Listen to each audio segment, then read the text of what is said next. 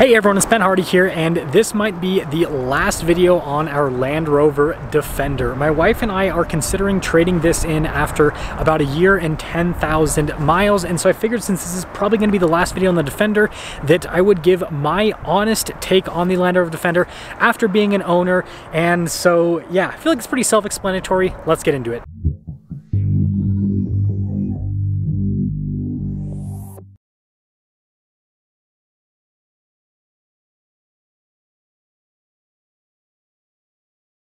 So if you aren't familiar with my Defender, or rather my wife's Defender, it's a 110, and if you couldn't tell it was a 110, kind of has a decal there on the hood to signify it's a 110. Finished in Pangea green, and let me tell you, this is the best color on the Defender. We actually got the satin paint protection from the factory, really cool look. And then I'm not going to pop the hood, but it's got the inline 6, that's the engine that we got with this. And we got the Explorer pack, so we've got the cool snorkel, you've got the roof rack, we got the ladder on the side, which doesn't come with the Explorer pack, but we added it because it looks cool. And it's also functional, helps you get up to the roof rack. You got the storage, which does come with the Explorer pack. We also have the all-terrain tires, the big chunky fender flares, mud flaps, all that kind of stuff with it. And then my wife loves light colored interiors, so she ordered out with this interior, which the contrast with the green looks fantastic. I was definitely skeptical when we first ordered it, but you know, after seeing it in person, everything, like, again, even though we are considering parting ways with the Defender, I think that this thing still to this day looks absolutely fantastic. So now that you guys have an idea of what the Defender looks like, let's quickly go over my ownership experience. We're going to start from ordering all the way to today. So when it comes to the ordering experience, I would rate this as like a 12 out of 10. It was absolutely fantastic. It was the best ordering experience I've ever had. So if you don't know, the Defender is extremely customizable. I'm sure you guys figured that by all the different options we have on this Defender. And because it's extremely customizable, it can be confusing with ordering it. And let me tell you, the Land Rover in Lehigh, and they're not paying me to say this, but seriously, they did an amazing job. So Jordan that works there, you guys have heard his name a million times because I always give him a shout out in the reviews. He spent about an hour and a half with me on the phone going through all the options with the Defender. Again, because it's super customizable. And even though I review cars, there was still a lot of stuff that I was confused about, to be frank. And I know that's kind of embarrassing for me to admit, but he was able to explain everything. And so we were able to order exactly what we wanted. And so when it comes to the ordering experience, being able to order exactly what you want and having someone that was knowledgeable to know like everything about the Defender, again, 12 out of 10. So then this leads me into the delivery experience, which was fantastic. Again, it was exactly as I expected based on what the dealership told me. They told me the time frame in terms of when the Defender would come in, and it came in within that time frame. And yeah, again, it was exactly what we wanted. And so yeah, again, from a delivery perspective and an ordering perspective, it was great. And you guys are probably noticing a trend. The dealership did do an amazing job with the whole ordering situation, delivery situation, all of that. And so now this leads us into the driving side of things, because this is a car and cars are meant to be driven. My wife absolutely loved driving the Defender for the last 10,000 miles. Obviously, we had that little issue at 150 miles. It got fixed very quickly, and from 150 miles until the 10,500 miles, we've actually had no issues with the Defender whatsoever. It has been flawless between that mileage range. Again, my wife has absolutely loved it. She loves the Alpine lights. If you guys don't know, with the Defenders here, pop over here. You've got these little windows there at the top, and it just makes the interior feel a lot more open. And our daughter is just over a year old now, and she loves them because with her car seat being faced backwards, having the little windows where she can kind of see the sky and everything, again, great experience. And so again, between those mileage ranges, the Defender has been absolutely fantastic. My wife absolutely loved it. And so again, from an experience perspective, in terms of what we expected with the Defender and everything, I would say 12 out of 10. It was a great ownership experience between that mileage range. So then this leads us into the service side of things. And again, I would actually rate this as very high. Now, obviously, it was disappointing that the Defender had issues so early on with the mileage. Again, having the power steering go out at 150 miles was very disappointing.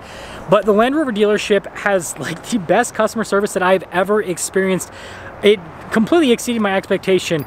And the reason why I say that is my normal experience with something happening with a car is that I've got to figure out how to get it down to the dealership, and then, you know, in terms of when the car is going to be done and all that, I just don't know what's happening. Whereas, again, with the Land Rover dealership, not only do they help me get it down to the dealership, they also, again, set the expectation of, hey, this is what's wrong with the car, this is how long it's going to take to get fixed. And they also offered a loaner car. Now, we didn't take the loaner car because we didn't need one. I've got like 2 other cars for us to drive, so it was fine. But that was another thing that I have never experienced before, is most of the time when I drop a car off for service, there's no expectation that I'm going to get a car to drive while my car is in service. And so, yeah, from a service perspective, it was really good. Again, they did a really good job with taking care of everything. It was just the fact that, you know, we had to take it into service that was the disappointing part. And so now this leads us into talking about why we are selling the Defender, if overall our experience has been very positive for literally 99% of the ownership.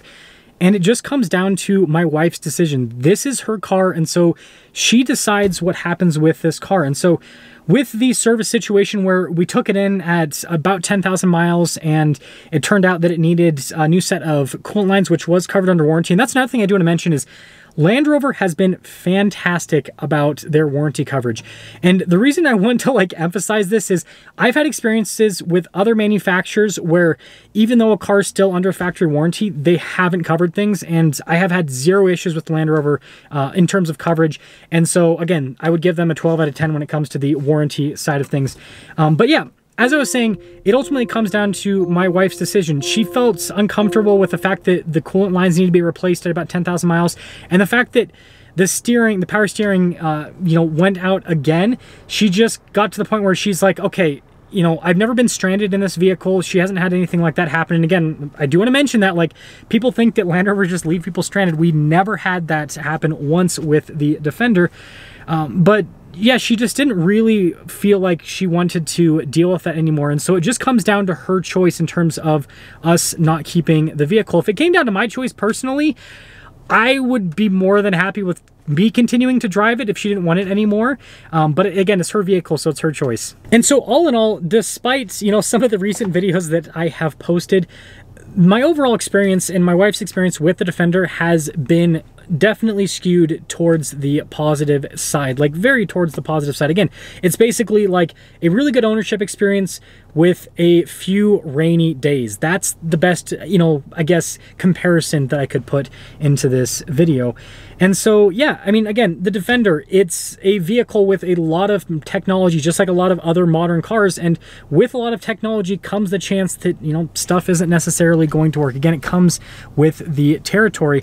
And something that I really do want to mention is, despite the crap that Land Rover gets, in my personal experience as someone who has reviewed a bunch of different cars and owned a bunch of different types of cars, this is no more reliable than 99% of the stuff on the market. The only cars that are really, you know, not going to have issues like this is the stuff that's super old on the market. So like, you know, the Nissan Frontier, for example, or the Toyota 4Runner, right? Cars that have basically been the same since like the year 2000, pretty much. I mean, not that long ago, but you guys get the point, right? Outside of the cars that are basically ancient cars that they're selling as brand new, everything else on the market has tons of issues. And again, I know this personally from experience, but I also know this from talking with dealers. Like, you know, you'd think that certain brands are going to have a certain level of reliability, but that's just not the case anymore. I mean, here's an example.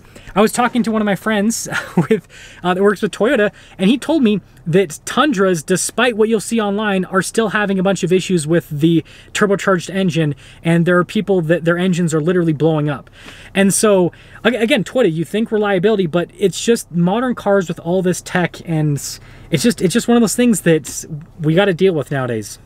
And so that is pretty much going to sum things up for today's video. I forgot one more point on the Defender ownership experience, and the only reason why I'm mentioning this point is it's coming up now since we are considering selling the Defender, and that is going to be the resale. So Land Rovers aren't necessarily known to have the highest resale value. However, the Defender, from the point that it came out into the market, was actually doing pretty well. Now, the used car market in general has had a really big correction over the course of the last, you know, couple of years, but the Defender has still lost more value than I expected it to lose. So the Defender that we ordered as spec'd out with all of the options that it has, stickered for about $85,000, and then the Explorer pack was another $5,000 on top of that, so it's a $90,000 build. I want you guys to comment down below what you think this is worth in today's market now. I'll give you guys a second. And so it's pretty rough. When it comes to retail, the technical retail value of this is $75,000, but that's not what these are actually selling for. They're selling closer to like $71,000, $72,000 for a spec similar to this. And so that puts your trade-in value between, you know, on the low side, $64,000 to maybe $66,000, $67,000. And so if you look at the basically new price versus the trade-in value, that's a loss of almost like 33%, a third of the value in the first year and 10,000 miles. And so that's, again, that's just something else, but a big part of that is just there's just been a huge correction in the used car market, and so everything has lost a ton of value in the last year. So let me know what you guys think about the Defender after this whole series. And yeah, I don't know if this is going to be the end for the Defender. Again, it ultimately comes up to my wife's decision. We're still kind of looking at different options and everything, and yeah, if she decides to trade it in, then she decides to trade it in. Me personally, as crazy as it sounds to you guys, I don't know, I like it. I don't know, the off-roading experience with this was really cool for me. I've never experienced a vehicle that has a four-wheel drive system that does the stuff that the Defender does. It's just crazy. If you guys haven't seen my off-road video with this, go watch it. But yeah, if it does go, me personally, I will be sad to see it go. But ultimately, if you guys are married, you know, you gotta make sure that the wife's happy. Happy wife, happy life. I'll see you guys.